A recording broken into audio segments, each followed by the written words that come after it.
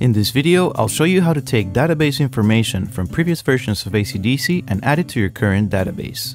I'll also cover an alternative method for importing metadata without converting your database. First, it's always a good idea to optimize your database before starting the conversion. In the previous version of ACDSee, go to Tools, Database, Optimize Database.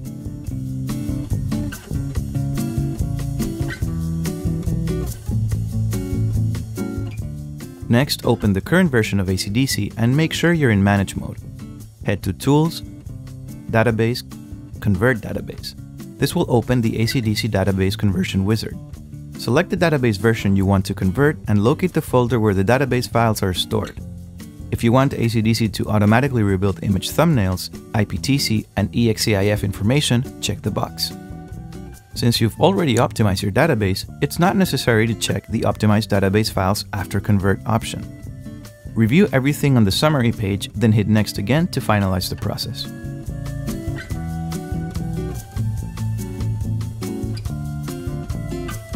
Now, if you prefer to import metadata without converting your old database, you can use the Catalog Files tool. This works only if ACDSee metadata is already embedded in your image files. If it's not, you'll need to embed it first using the older version of ACDSee. To do that, go to Tools, Metadata, Embed ACDSee Metadata, Embed in all files. Remember, you can set ACDSee metadata to auto-embed by default through Tools, Options, Embed ACDSee Metadata. If you found this tutorial helpful, don't forget to like and subscribe for more tips on using ACDSee Photo Studio.